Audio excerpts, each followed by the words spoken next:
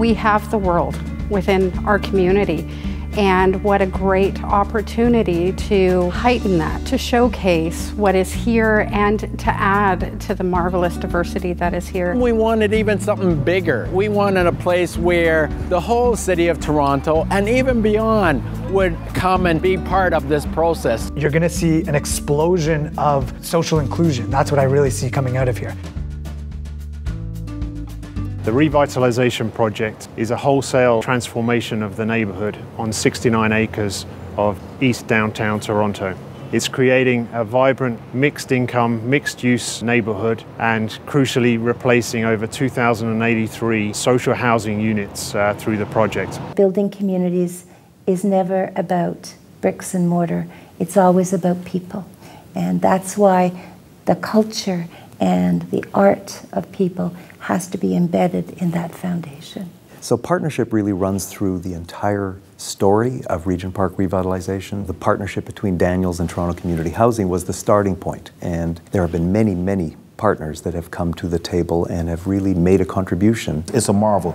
I hope everyone around the world can come out and see Regent Park because it's a true testament of hard work that was put together by the residents, Daniels Corporation, TCAC, and the city who put this all together. We started really with just one assumption, that there needed to be a place for culture. Beyond that, it really was an open question. First thing that we did was established a community steering committee with the help of Daniels and our partners at Toronto Community Housing. The steering committee was involved in a lot of decisions that went from thinking about the tenants that would be involved in the makeup of the building itself, right through to the building. Seeing the plans that have been put in place to allow the residents that are here already to have involvement makes it hopeful that it will work the way everybody's envisioned it. When we learned that we were selected as tenants for this building, we were definitely stunned. To be selected is truly an honor. It's a brand new building. It's set up as an art studio rather than coming into a space that wasn't an art studio and then we tried to make it our own. So we have a screening room in our space and we have 3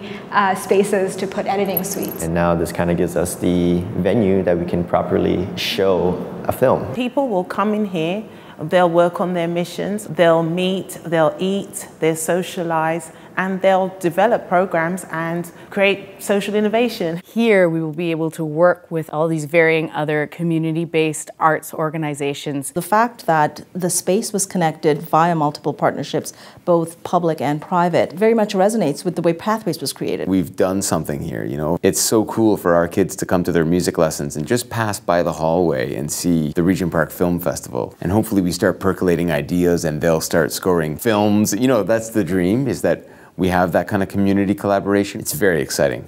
We were very fortunate under the infrastructure program to receive $12 million from the provincial government and matching $12 million from the federal government. Well, I think philanthropic leaders should contribute to Regent Park because there's a lot of innovation going on here. We were trying to achieve a goal of $10 million.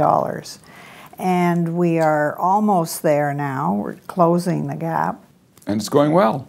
The inspiration for the design of this building, I think, really began in the community. We were really looking to that community and trying to design a building which was welcoming, that was accessible, that wasn't intimidating. We wanted to bring some of these rich colors onto the building, so immediately it expresses that is something going on that is different from a normal office building. We had an extremely fast construction schedule, so we were designing as we were constructing. There were a lot of parties and a lot of people that sort of pulled together and made this happen. The work that Artscape, Daniels, TCH have done is exemplary of how, when alignment happens properly and when a goal is properly set out, you can achieve great success. I think that the roles that are going on right now between the 3 partners that started off together has kind of reached a point now where it's really blossoming into the rest of the community being part and parcel of it. And I think that's the exciting part for me, is to see all of the new people getting involved and that there's something for people to come to every night and every day to enjoy. This has been a complex undertaking. A lot lot of stakeholders, multiple stakeholders.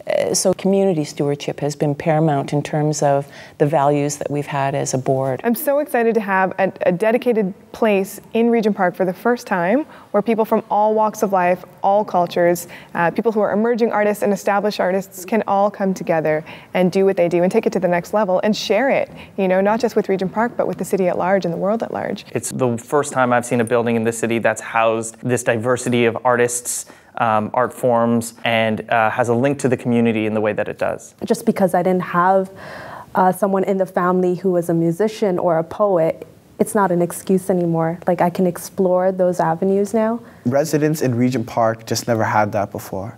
And this is going to be amazing, and it's just a real sense of hope.